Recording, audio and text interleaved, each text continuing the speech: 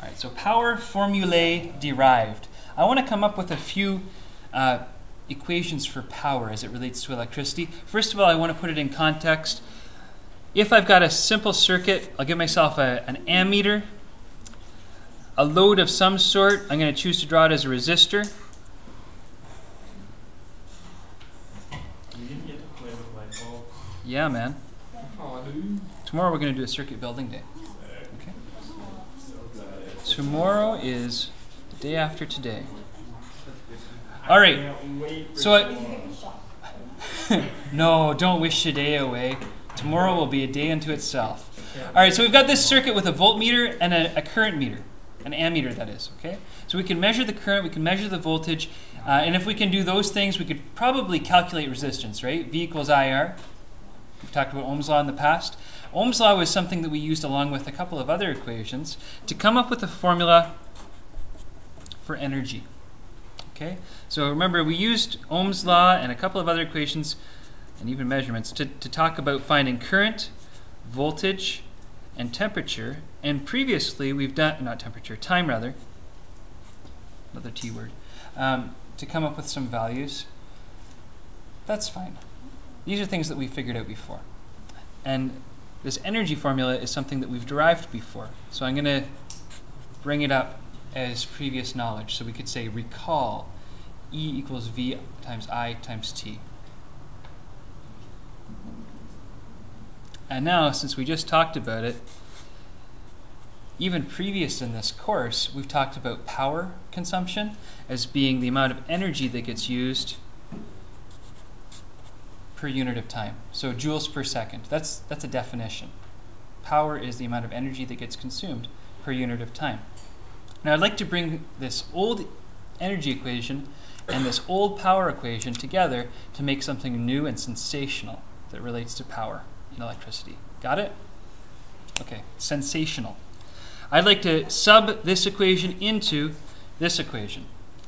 So I'm going to say power is equal to V times I times delta T over delta T. Hey, can you see where I'm going next?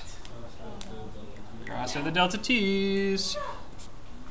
So I could say that when it comes to finding power consumed by a circuit, if I can measure voltage and current for that circuit, I can determine a power rating for that circuit. Yeah. Yeah, baby. Of course. I could put an asterisk beside that because I'm going to say it's special. Special things get a star. That guy gets a star. Let's come up with some more special things. I've made use of one old equation. I've made use of a second old equation. I'm going to make use of a third old equation. Here's my third old equation. V equals IR. Ohm's law. I'm going to make use of this third old equation and I'm going to sub it into my brand spanking new equation.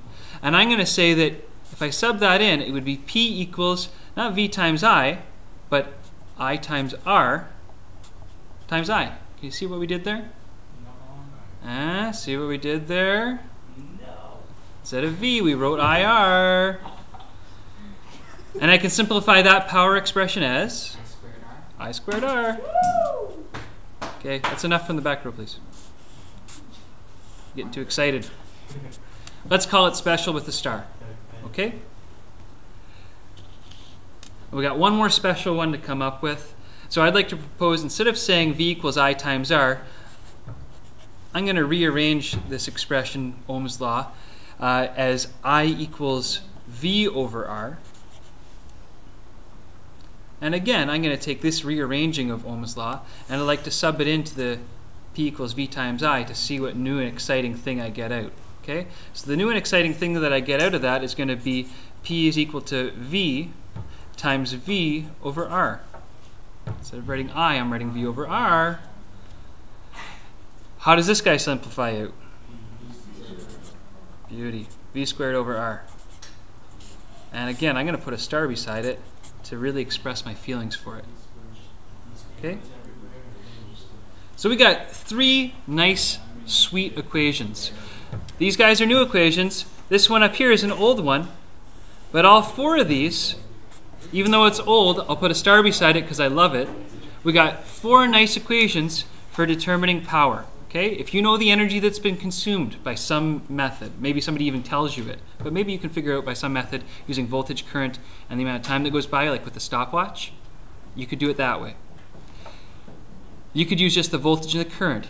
If you happen to know the resistance of your circuit, maybe you've used some Kirchhoff laws to calculate the resistance of your circuit, and you know the current going into your circuit, that is the I total for your circuit, you can figure out the power for your circuit then. Okay? If you know the resistance for your circuit and you know the voltage across the load, bingo bango. You got lots of ways to find power. Okay? Now with these calculations, we're going to use joules, seconds, volts, but we've outlined before how you could really also use household units. We're going to focus a little bit more with the SI units, international units, okay? The base units. So I want you to switch over to your fill in the blank sheet, and I want to summarize the formulas we know all, or the formulae that we know all in one spot, so it's a nice tidy organizer. I'll increase the contrast a little bit here. Zoom in. We're zooming. All right. So the V is equal to I times R we made use of. And some people like this dirty little formula put into a pyramid. I hate pyramids. The only reason I put the pyramid there is to tell you don't use it. Okay? It's not good to hate. Hate is such a strong word, but I mean it. So I'm going to use it. Power is equal to delta E over delta T. Power is equal to V times I. Power is equal to I squared R. And power is equal to, what's the other one?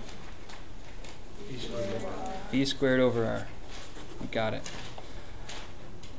All right. Dude, he just gave it to us. Now on your sheet, and I'm going to ask you to do this in a minute, you've got this first circuit here. Now the 100 volts indicates that that's the total voltage for the circuit. Here's a load over here that has 250 ohms of resistance. The next circuit you're going to look at is this one here. It's a series circuit. A 400 ohm resistor on resistor 1, 167 on resistor 2, 100 ohms on resistor 3, and the total voltage for the circuit, for the series circuit, is 100 volts. I know it's a little fuzzy up here. And for the third one, it's a parallel junction. Resistor 2 is 167 ohms. Resistor 3 is 100 ohms. Resistor 1 is 400 ohms. And again, the total voltage for the circuit is 100 volts. And we're going to add, and I want you to notice that Kirchhoff's laws for series and parallel junctions are along the left-hand side. We know the resistance equation. We know the equality for current. We know the voltage equation for series junctions. And now I want to propose a power one for series junctions. Okay? For parallel, same thing. We've got a resistance, current, voltage, and now a power one that I want to propose for junctions, okay? That's it. I'm going to let you guys go with it, okay? You've got the next few minutes to solve these three circuits for all the values that are unknown.